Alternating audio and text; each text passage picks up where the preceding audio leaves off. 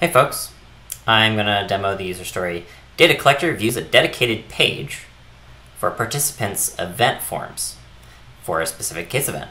So when you open a event, you'll see event forms grouped by participant.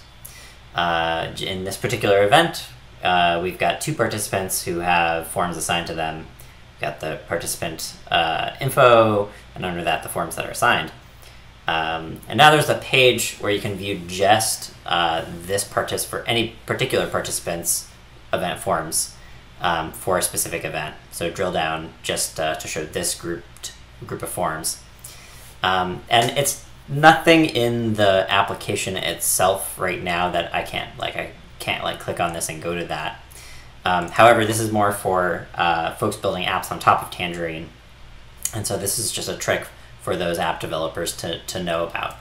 And so the change is, so if you add participant to the URL, and then let's look up a participant ID here in this case.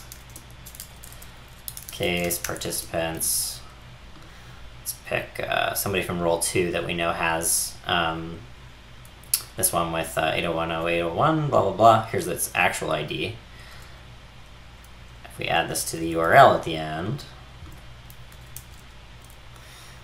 now we see the event forms for that specific participant in that specific event. So because it's in a specific case and in a specific event for a specific participant.